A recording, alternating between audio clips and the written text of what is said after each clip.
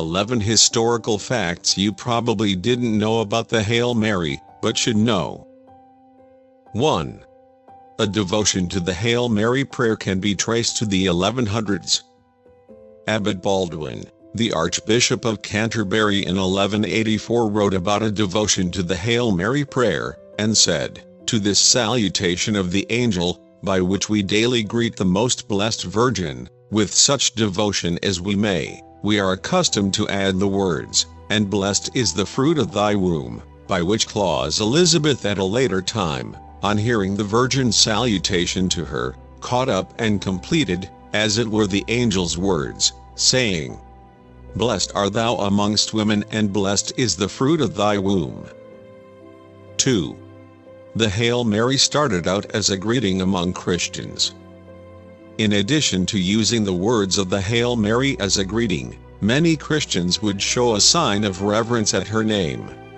Saint Abert in the 1100s was said to say 150 Hail Mary prayers every day, which was accompanied by 100 genuflections. 3. During the Protestant Reformation, devotion to the Hail Mary was only a private practice. During the Reformation, many opponents of the Catholic Church accused Catholics that their recitation of the Hail Mary was not a prayer because it was not a petition but simply a greeting. The Hail Mary was then recited privately, and many of those who said it would add the words, "Ventris tui Jesus," onto the end of the prayer as well. 4.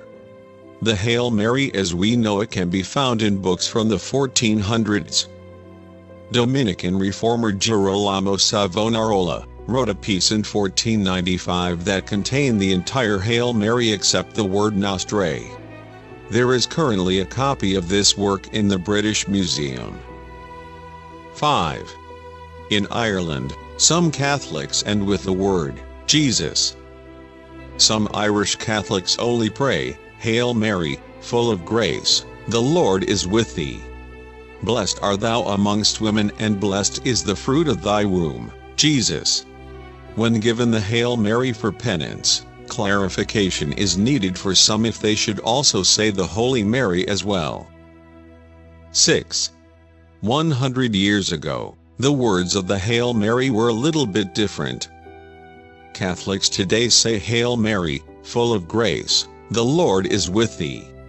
But that is a recent development, as it was common practice to say Hail Mary, full of grace, our Lord is with thee. Cardinal Wiseman was one Catholic voice who strongly wished Catholics to return to the formerly practiced wording.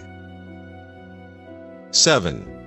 The Hail Mary is especially powerful during our last minutes here on earth. Holy Mary, Mother of God, pray for us sinners now and at the hour of our death. There is no greater companion to have alongside us during our journey into the next life than Mary, the Mother of God. 8. The saints are huge fans of the Hail Mary prayer. Saint Jerome once wrote, "The truths contained in the Hail Mary are so sublime, so wonderful that no man or angel could fully understand them." Saint Thomas Aquinas, a great doctor of the Church, once preached only on the Hail Mary prayer for 40 days straight.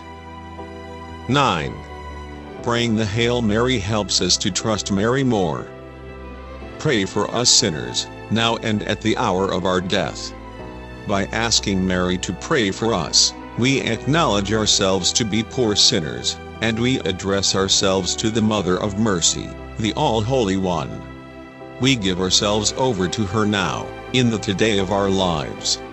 And our trust broadens further, already at the present moment, to surrender the hour of our death, wholly to her care. 10. The prayer of the Church is sustained by the prayers of Mary. We can pray with, and to Mary. The prayer of the Church is sustained by the prayer of Mary and united with it in hope. 11. The words of the Hail Mary are founded in Scripture. Saint Elizabeth and the angel Gabriel tag team for a majority of the words of the Hail Mary. Pray with the saints and angels to our Blessed Mother today. Please don't forget to like, subscribe and click on the notification bell. God bless you.